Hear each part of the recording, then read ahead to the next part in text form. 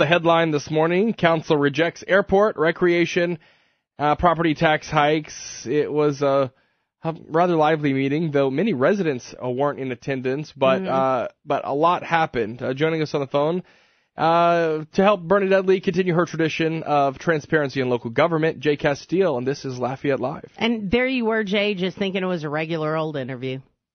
Good morning. How you doing? Good morning. Good. So, all right, so let's talk about what did and didn't happen last night. Let's kick it off. Before we get to anything else, I do want to ask you about the rates for LUS. So what was decided with that particular issue? What's going to happen is Mr. Duval is going to use the fuel charges that we have in excess for the first year. That way, we don't burden our residents with an increase in utility rates at a time like this. Then the second year, he'll kick in the increase, and then third year, he'll have his final increase to move forward with his projects. Interesting. Okay. So it won't happen this first year. He'll use Correct. Something that he's already got kind of within his budget. Then next year it kicks in, and the following year, does it split it up at like 4.5%, or what happens? Yeah, I think it's a total of 9%. He's going to split it up into 2 years, so 4.5% each year. I think is what he's looking at doing. Okay. All right. And then let's go back to, the lively discussion, because it was. And I mean, and there are questions all around about what to do with the millages and rolling forward, and some that we're going to get extra revenue from and some that we're not. All right. So as far as things like the airport and the library system, that got voted down. Correct. Yes. Now, one that you were talking about, that the airport tax, this is one that actually Rob and I were talking about earlier this morning. The ordinance to increase the airport tax, would have needed 6 votes. You, Bruce Conk, Nanette Cook, Kevin Nakia, Kenneth Boudreau were saying, yeah, we probably should do this, increase the airport tax to 1.71 mils, but it was voted down. Why were you in favor of that? Well, the airport has a large project underway.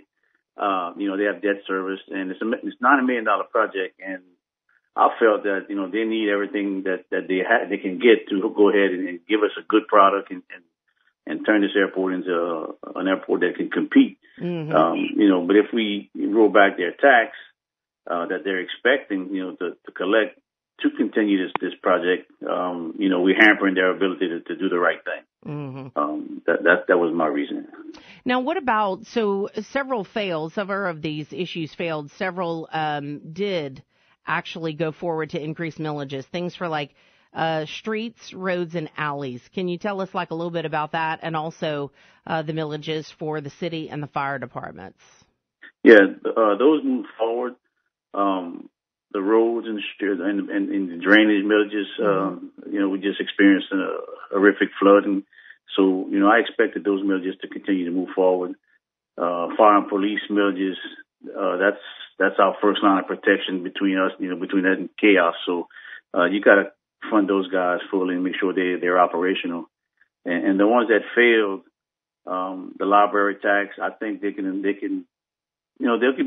work within their budget. They have a pretty good fund balance for this year. I think they can make it work. Now, there's a couple of them that I know for sure. I don't know what we're going to do as far as for the correctional facility and recreation. Yeah. Because, we're looking at just the recreation cut that was forced on us last night is $365,000 from the correctional center. And it's already underfunded, and we're already subsidizing it and subsidizing recreation big time out of our budget, our parity budget. So I don't know what's going to happen to those two. It just worries me that, we cut back on the correctional facility. If they can't operate, because $365,000 is a lot of money. And if they got to, turn prisoners away because we can't feed them, we can't give them their medicine, we're going to be in trouble. I mean, those people will be on the streets, and then what we'll have. So we got to be careful when we vote to roll back these things. Nobody likes taxes to start off with. Like I said last night, I have 3 businesses and I own property.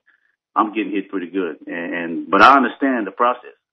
the services that are needed. We have a demand set on government to provide services, but yet we have some who say, look, no more taxes. We had enough. Don't do it. We don't want to pay any more taxes. Mm-hmm. But then you won't get any more services. I mean, that's just a fact of life. Yeah, you know? I do have to say the correctional facility, that one did kind of surprise me a bit. The library, recreation, not so much. Do you think the mindset about parks and recreation might be changing somewhat? Well, I'm not sure the mindset in the public's eyes changing. Everyone's kids, you know, they play baseball, they play football and soccer. And that's what that millage provides for. And you cut it back, and then that means you have less money to operate. You have less programs for the kids to get off the streets and you know, stay out of trouble and try to do some good. So, you know, I don't know if it's changing. It's just the mindset of people in taxes is right now is a popular thing. You know, let's cut taxes. I pay enough taxes. You know, Lafayette Parish is probably one of the lowest property taxes in the state. Mm-hmm. And that's a fact. That's a proven fact. So, and villages is a stable tax base for those issues like recreation and the detention center and, you know, those things like that. Okay, so what do you think now? What happens from this point, I guess, in particular on recreation and on the cuts for the correctional facility? Well, Thursday night we're supposed to adopt the budget. Mm-hmm. So between now and Thursday night, we have to find. Yeah, y'all are gonna have to figure it out. Expenses. We got to cut out these expenses. You know, recreation is $223,000. We got to go cut it again. And he took a $3 million cut in the budget. Yeah. So now we got to go back and try to find expenses in the correctional center and make those cuts. I don't think the administration is going to come down on anything because they send us a balanced budget. So it's going to be up to the council to go in there and try to fix it. Anything off the top of your head that you can say, oh, well, we could at least look at this, or not really?